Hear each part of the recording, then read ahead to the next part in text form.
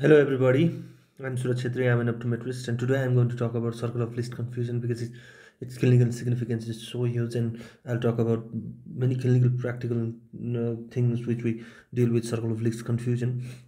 So let's just begin. So I'm going to talk about circle of least confusion with example, and in this example we have vertical meridian and horizontal meridian, which is different. And as we know, circle of least confusion is most used in case of spherocylindrical lenses. So this is the spherocylindrical lenses. In this case, we assume that the light comes from 1 meter, 1 meter distance, which is 100 centimeter distance.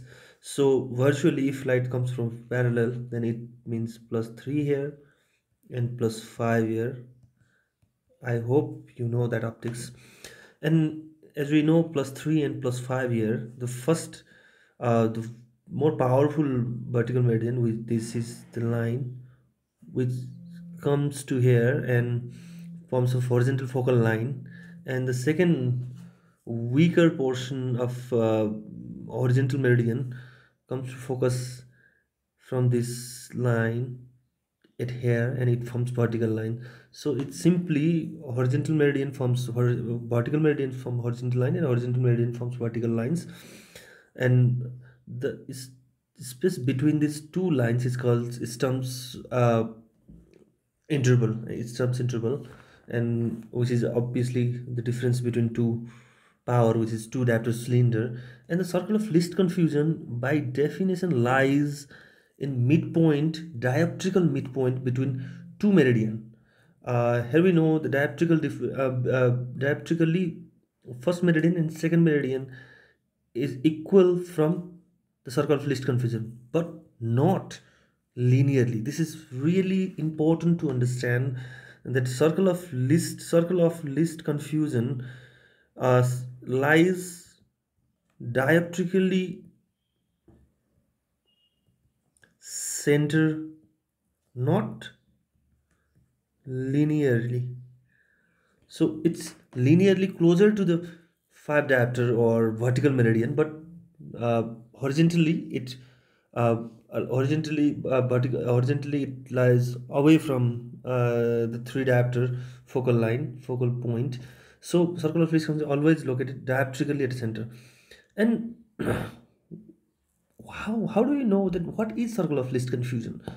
Actually, clinically, circle of least confusion is spherical equivalent. Spherical equivalent, because spherical equivalent is a sphere plus CIL divided by 2.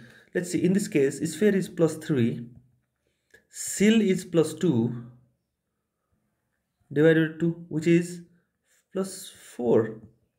And see, the distance is 25 centimeter. 1 by 0.25 is equal to 4 diopter. So and another way to calculate is directly add 5 diopter plus 3 diopter divided by 2, which is 4. So circle of least confusion, don't confuse with circle of least confusion. Dioptrically centered, not linearly. Linearly may differ, but dioptrically centered. And circle of least confusion is the best image position of a spherocylinder lens. Here we can get best image position. So we try to put circle of least confusion at retina. Whenever we refract a case, we try to put circle of least confusion at retina. And if you want to go through the small things with how here image forms and how here image forms and how here image forms, it can be on other books, that image elliptical and vertical and horizontal line and vertical line, and all these things. But circle of least confusion is the most important point, because we want to put circle of least confusion at retina so that we can get a best image, best vision for the patient. And come to the clinical application. What are the clinical application? First and foremost clinical application, you do circle of least confusion when you have example patient with -4 and -1 CIL at 90 and C1's contact lens, not regularly but occasionally. Then you always do this: -1 divided by 2 is equal to -4.50 DSPS, and you prescribe this spherical equivalent.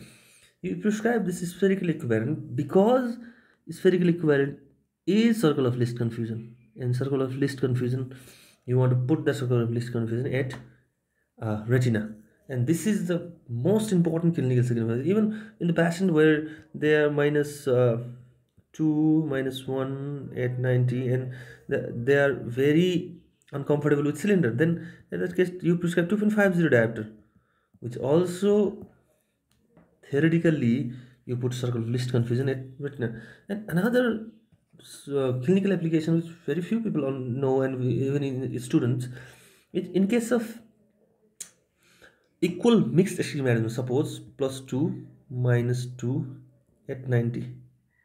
In this case, suppose this is retina, and here is the focus of minus 2 meridian, here is the focus of plus 2 meridian.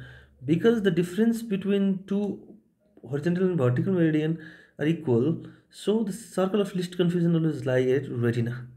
So the better vision comes at retina. So in this case, there is always less chance of amblyopia or worse vision. So in this case of equal astigmatism, equal mixed astigmatism, there is there is a good chance of vision. So these are the two very good example, but these are not all the example. But circle of least confusion is very important, and you must understand it lies in the center dioptrically, not horizontally. And sometimes people call this is sagittal and tangential meridian, and sometimes and all these things. But whatever it is, it lies at the center of the meridian, center dioptrically center, not linearly center, and it gives best possible image in case of a sphericylindrical lens. So, and another thing to understand is spherical equivalent in case of a sphericylindrical lens is a circle of least position. It's the same as a circle of position of circle of least position, circle of least confusion. You don't even confuse in your clinical practice. If anyone wants justice, then you can explain it. Because of circle of least confusion, you are doing this, and this is there is you can get a best image as possible. So thank you so much for the listening, and I will meet you in next video.